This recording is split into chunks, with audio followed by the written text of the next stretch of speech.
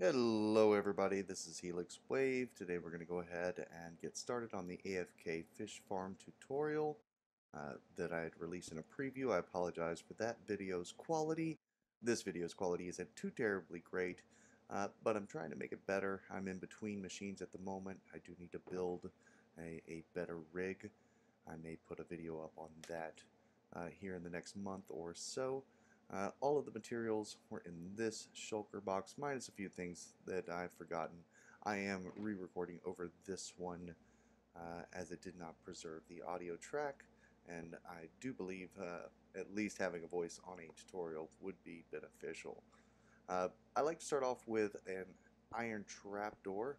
You do need that half slab, so that's going to be a bottom half slab right in front of there. The iron trapdoor is to hold back the water since it does not become waterlogged itself. We're going to go ahead and start our hopper chain down here. Not all of these are going to be necessary. Some of these are just placers. This third one right here is actually going to point out to the other side. This is where your stackable items will sort off to. The one I just removed there will actually point the opposite direction closest to your screen. That'll be where your non-stackables go. Of course, you could flip this around however you see fit. This part here is a standard AFK fish farm. So again, you'll just block up each side, tripwire hooks, and a string in the middle. I'll go ahead and throw a piece of ice here in the center because my Redstone Creative World is a snowy beach biome. And it'll just turn to ice either way. So this next part is you're going to go ahead and drop down another slab here on the bottom. This is for your iron trapdoor. This is in 1.13.1, so 1.13.1 here, however you want to say it.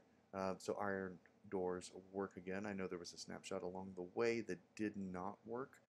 This does work again. I do like to put an ender chest above the door, so we'll go ahead and get a regular block over here. We'll drop our note block that we need so the fishing pole can continue on actually casting without reeling back in. I like to drop an ender chest there. I'll explain that here in a little bit. We'll go ahead and drop a single piece of redstone here. If you're on a server, you could use a repeater and set it for 2 or 3 ticks of delay if you have some lag. In this is a single player creative redstone world. Just a single dust will work. I've used this successfully on multiplayer worlds as well. I generally like to use either a comparator for 1 tick or a repeater for 2 for the actual door opening. This part right here is a non-stackable item filter. It is from Mumbo Jumbo's channel, except I'm not going to use a torch here and a piece of dust. I'm going to go ahead and use a sticky piston with a block of redstone. I'll go and get that. I like to use an observer here. You do not have to do it this way. It does help to reduce lag. Let me grab this redstone block. We'll go ahead and drop that on our sticky piston here. And we'll go ahead and block down, block over. We're going to go ahead and drop a redstone repeater right there, as well as a piece of redstone dust. So now from here, all of your stackable items will actually pipe out to the left, and we're going to go ahead and get our non-stackable items off to the right. So when we put the hopper below this one right here with redstone dust in it, that redstone dust won't actually feed into the hopper below because that block is powered, so the hopper will be locked. We're going to go ahead and get some temporary blocks over here so that we can go ahead and get our hopper chain going this way.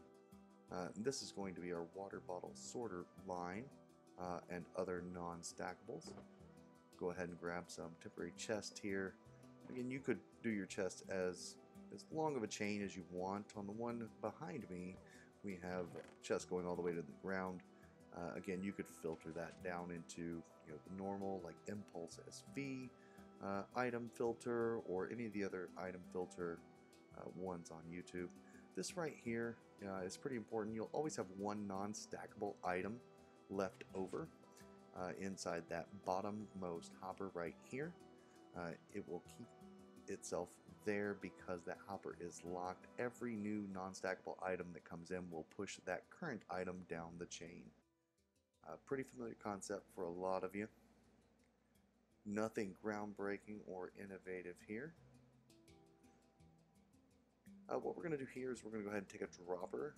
This originally, I believe, came from Panda. I saw it on Eli the Wolf's channel.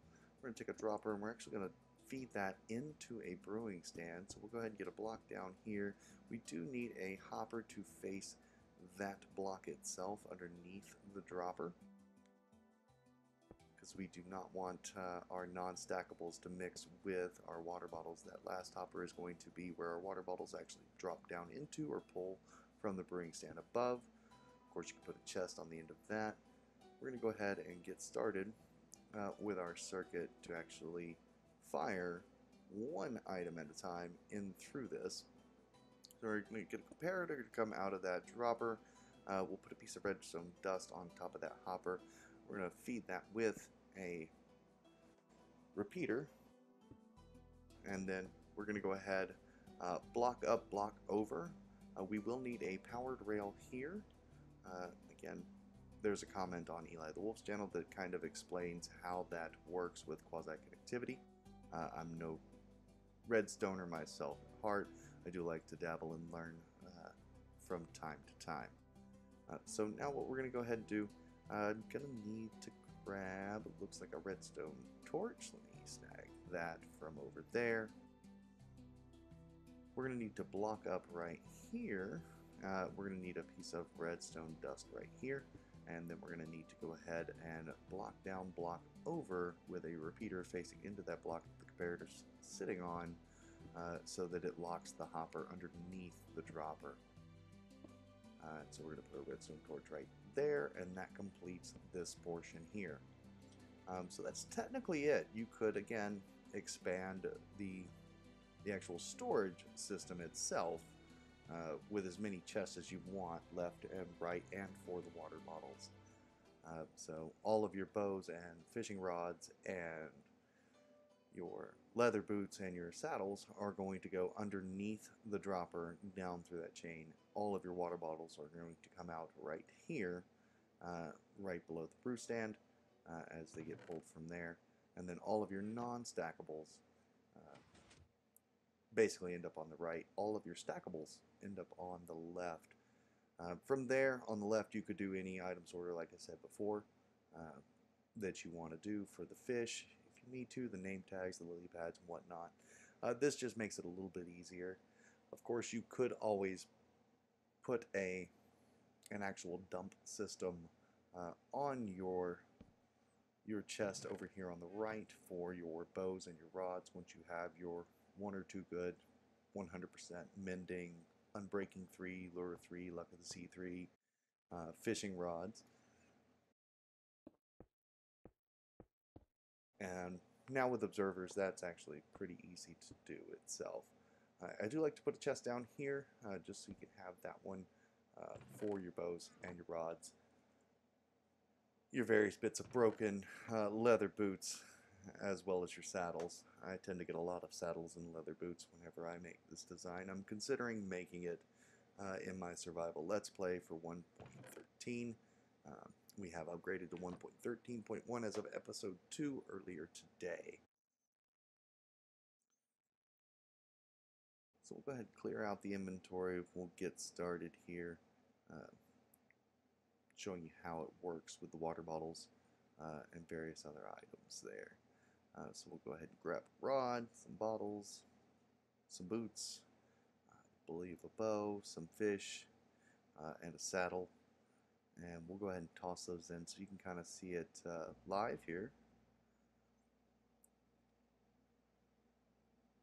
We'll go ahead and grab a puffer fish and some raw cod and some raw salmon.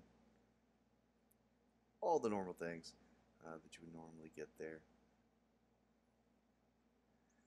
And because I am in creative, if I just smack that, it's going to basically just go away. So I'll switch over into survival real quick.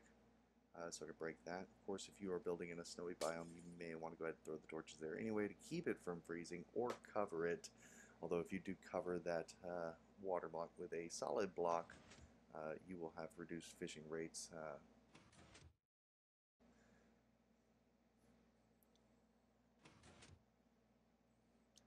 It's a great way to get leather over time, string, other things. You can take all of the sortable like bowls and sticks and feed those into a furnace for fuel, as well as it is possible to replicate that same dropper system, but instead of a dropper you could use a furnace.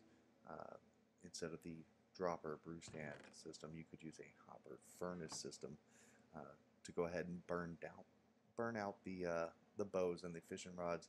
It's not too terribly efficient. It'll tend to back up your hopper chain if you're feeding your fish back in through the system. But as you can see here, water bottles end up in one spot, the rest of the non-stackables in another. All of your other stackables end up again on that left.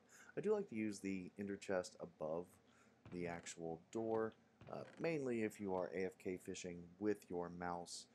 It's pretty easy if you're not unplugging it for something to come along and bump it.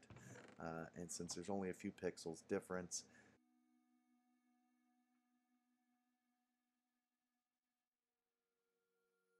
so from here we'll go ahead and get started with a little bit of a demonstration so you can see that it is still working in 1.13.1. This is where I mess up royally and throw a torch on my water. I'll go ahead and grab a water bottle or a water bucket and go ahead and refill that there, and we'll go ahead and get this part started here.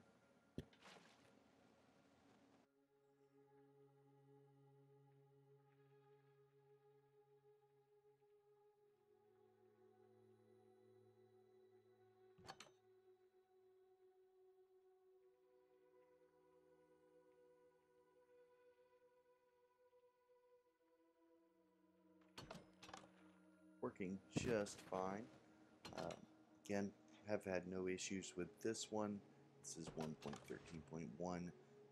Again, I'll go ahead and throw up the debug screen so you can see that portion. And like I said before, the ender chest is just helpful in case you do move off with your mouse or you're not using a rebound key on your keyboard as your secondary mouse click action. You can go ahead and just kind of leave your mouse button either taped down or a weight on it, and then if something bumps it, you don't end up destroying your rod itself. You don't gain any more fish or books or anything like that, but at least you don't destroy your rod. Do remember to leave a like and sub if you do like the content. Check out the Let's Play series. Definitely let me know what you'd like to see next. Have a wonderful day.